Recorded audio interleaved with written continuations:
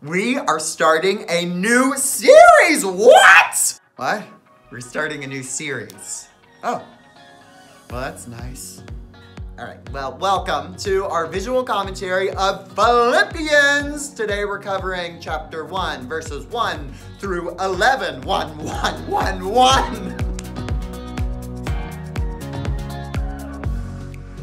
Today I am joined by the wonderful Kia. Hi, Kia. Hi, guys. What is that smell? That's me. Oh, it's really bad. Thank you. Okay. Well, I'm excited to be here and talk about Philippians. Thank you so much for being here, Kia. Okay, we have a lot to cover, so can you quickly tell me what is your favorite game? Categories. Favorite comfort food? Thai food, probably a good curry. Cats or dogs? Dogs, for sure dogs. Those guys are great. I love dogs too. I also love cats, but dogs more. Okay, moving on. We are going to explore a new book of the Bible today called Philippians that was also written by Paul. Thought you'd get rid of him, eh? Who thought that they would get rid of Paul? Well, I did. Sometimes Paul and I don't see eye to eye. Interesting, Ricky.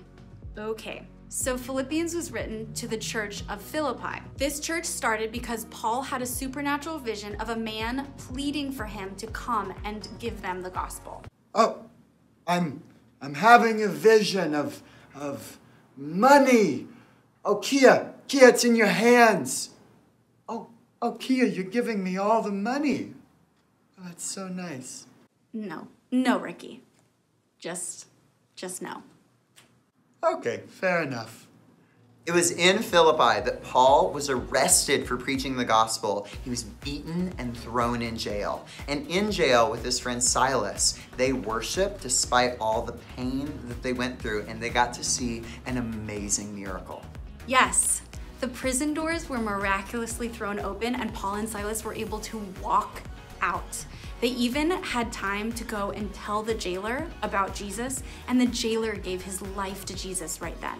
What an amazing legacy the Church of Philippi has. And the letter to the Philippians is an amazing truth bomb, reminding us that our joy, our praise, our prayers, our faith are not dependent on our circumstances, but on the gospel of Jesus Christ. Whew, that is so good. Okay, let's jump right in and hear from Paul. Dear friends in Philippi, my name is Paul, and I'm joined by my dear friend Timothy. Both of us servants of Jesus, the Anointed One. We write this letter to all of his devoted followers in this city, including your pastors and all the servant leaders in the church. May the blessings of divine grace and supernatural peace that flow from our wonderful Father and our Messiah, the Lord Jesus, be upon your lives.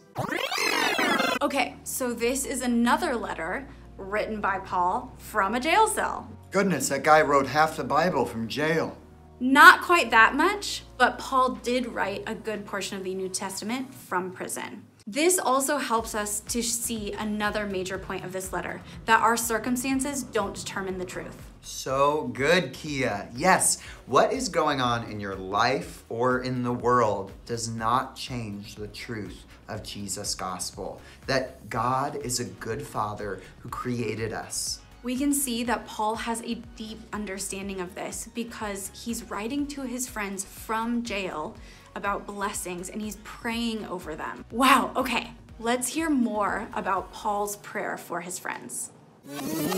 My prayers for you are full of praise to God as I give him thanks for you with great joy. I'm so grateful for our union and our enduring partnership that began the first time I shared the gospel with you. I pray with great faith for you because I am fully convinced that the one who began this great work in you will faithfully continue the process of maturing you and will put his finishing touches on it until the unveiling of our Lord Jesus Christ. Wow, so Paul is filled with gratitude and prayer and praise from jail. How is that even possible? I think the guy is out of touch with reality. Well, Ricky, he doesn't seem to be swayed by the hardships of life, but maybe it's because he's not in touch with Earth's reality, but instead is in tune with God's kingdom reality. Paul has a revelation of God's love. God's goodness and love are a bigger reality for Paul than his circumstances will ever be. Okay, two things I want us to take away from what Paul just said. First, that he gives thanks for his union with the Philippians. He shared the gospel with the Philippians and it made them one. We are one with all believers because of Jesus. And second, Paul says that God is faithful to mature us in love. See, when you give your yes to God, God fully shows up and supports that yes. And he is faithful to mature us and grow us up into him. Let's hear more from Paul. It's no wonder I pray with such confidence, since you have a permanent place in my heart. You have remained partners with me in the wonderful grace of God, even though I remain here in chains, standing up for the truth of the gospel. Only God knows how much I love you with the tender affection of the Anointed One, Jesus Christ, our Messiah. Once again, Paul talks about his love for the Philippians being built on the gospel. Today, there are a lot of people with different opinions, varying experiences, and different points of view. To love well, we must experience the love of God. God made you, God made me, God made all of us to be in his family. We all turned away from God, and Jesus brought us back to him. We can love because he loved us first. Come on, Kia, preach! Okay, let's go to Paul and hear his awesome prayer for his friends. I continue to pray for your love to grow and increase beyond measure, bringing you into the rich revelation of spiritual insight into all things. This will enable you to choose the most excellent way of all, becoming pure and without offense until the unveiling of Christ. And you will be filled completely with the fruits of righteousness found in Jesus, the Anointed One, bringing great praise and glory to God. Okay, Paul's major prayer for the Philippians is that their love will grow and increase. When this happens, they will have rich revelation and spiritual insight. So basically, this means that people will experience the truth of God's kingdom and then live it out on earth. So that's what growing in love does. It releases heaven on earth. Wow, okay, Paul is coming for me again. He says that we can live pure and without offense. I'll admit it, I'm offended. Paul has offended me. And Josiah, you have offended me. And Kia, well, we're good, actually. Oh, good, Ricky. But just wait, I'm sure you'll offend me soon. Okay, well then I'm just gonna pray that you grow in love. That's it, I'm offended. I'm offended by Kia, I'll admit it. Okay, sorry, Ricky. We can talk about that in a minute. But first I want to introduce everyone to a guest. How is Paul full of love in the face of pain? Well, Paul gave up his life for Jesus. And in that life that is fully submitted and surrendered to Jesus, he's able to find the joy and the peace that comes from being fully submitted.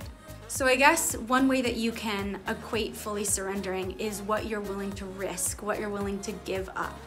And we have this amazing guest named Bob Greckendorfer, who's going to tell us all about risk and reward. Hello, I'm Bob, and I'm a risk analyst, which means that I tell companies when they take a risk how risky the risk is. The question on hand today is, what is the risk of surrendering to Jesus? Well, there are a lot of risks and gains. Some of the risks of choosing to surrender and follow Jesus include hardships on earth, giving up the way that you think about the world and the ways that it should go, giving up earthly desires, and even persecution. And you'll give up your right to be offended and to live impurely. But the gains are astronomical. When you choose to follow Jesus, you have a relationship with your Creator. You understand truth, and you grow in strength and peace and love and faith and untold blessings. You become love through daily decisions and because of God's faithfulness. See, you get to become like Jesus through the fire and the burning away that comes with hardships. You actually become who you were meant to be. And then you look like Jesus, and then you rule and you reign in eternity with Jesus. So surrendering to following Jesus means that you risk losing your own way, but you gain Jesus' way of living. And my professional recommendation is to surrender. Follow Jesus. Learn to surrender now. Learn to surrender every day. Live a surrendered life to Jesus, and you will become like him over and out. Wow, what an incredible life that we have in front of us. And speaking of incredible life, let's go and talk to God a little bit. Okay guys, we are going to talk to God. I'm going to tell you a couple questions to ask him. All those questions will come up on a pause screen, and you can take a moment to interact and encounter God. All right, our first question is, God, where can I surrender to you in my life? And our second question is, God, what is a truth that I need to know to become more like you? And our third question is, God, will you grow me in love? Okay, have fun talking to God.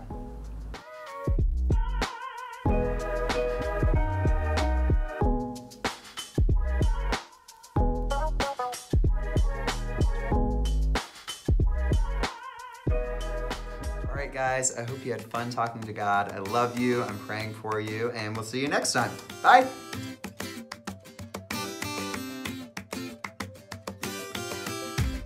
We are going to explore a You better preach, Kia!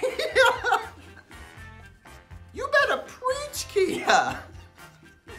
Come on, you better preach, Kia! Okay, let's hear Paul's awesome prayer for his friends. Okay, so Philippians was written, sorry, I can't remember anything. Paul talks about his love for the Philippians. Oh no.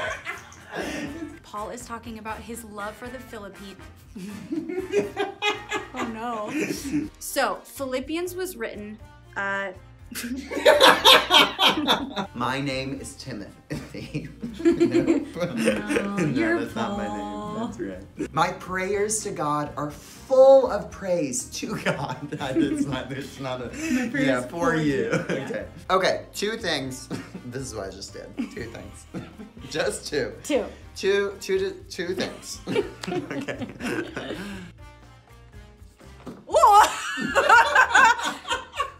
And you will experience the good. Okay. I was like, oh my I don't know where I'm going. You will become like him. Okay.